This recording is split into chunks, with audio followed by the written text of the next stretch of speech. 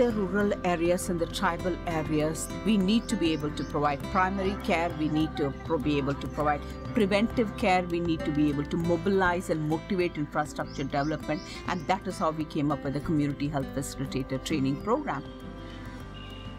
The flagship program, of course, is the Community Health Facilitator Training Program, where we educate these women, which is four-pronged. One is doing preventive health education, learning how to do the surveys in the villages, and identifying the health needs of the community so that they can develop projects that will health needs of the community. मेरा नाम कुसुम देवी है।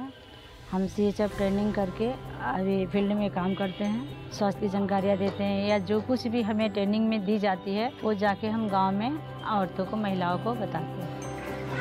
ये तो आपका rural fan है ना, और यहाँ पे भी नहीं बना, यहाँ दो लाइन इंटरलाइन लगाकर बाद में लाइट भी आएगा, और ये सोखता दो बनाने से अच्छा लगेगा।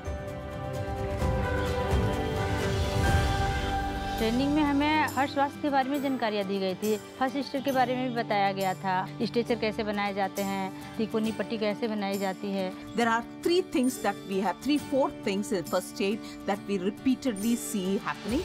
One is scorpion bites, second one is poisoning, third one is fractures, and the fourth one is burns, where community health facilitators have gone and used their first aid skills in saving lives and limbs and rushing them to giving the first aid and rushing them into the hospital.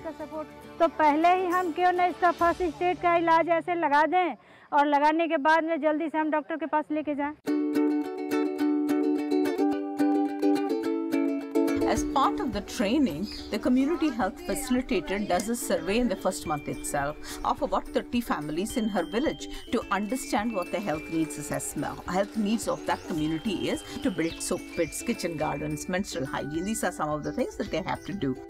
मेरा नाम किरण दुबे है और मैं healing field foundation से CHF की training करके आई हूँ। इस गांव में मैं सप्ताह की एक मीटिंग चलती है और मैं उसमें आके लोगों को बताती हूँ, लड़कियों को बताती हूँ, उनके पैड के विषय में बताती हूँ, फिर से औरतों को जल के विषय में बताती हूँ, भोजन के विषय में बताती हूँ, पोषण आहार के विषय में बताती हूँ। ये लोग ये नहीं जानते थे कि पानी भी दूषित हो गया है मेरा, तो फिर मैं इन लोगों को बताया कि मेरे पानी दूषित हो गया है। आजकल आप लोग पानी छान करके पिए, पानी उबाल करके पिए, और ना हो तो बाजार से भी पानी मिलता है फिल्टर्ड पानी, उससे मंगा करके पिए।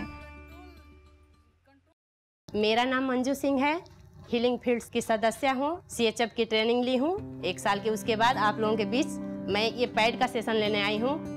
The other important aspect is menstrual hygiene. We teach the adolescent girls and young women the importance of maintaining menstrual hygiene, and also we offer sanitary napkins at an affordable rates within the village so that these girls can go to the community health facilitators and buy the sanitary napkins. And the difference here is just not the usage, but also how do you dispose the sanitary napkin. What Ashoka has done is it has helped healing fields leapfrog the due diligence.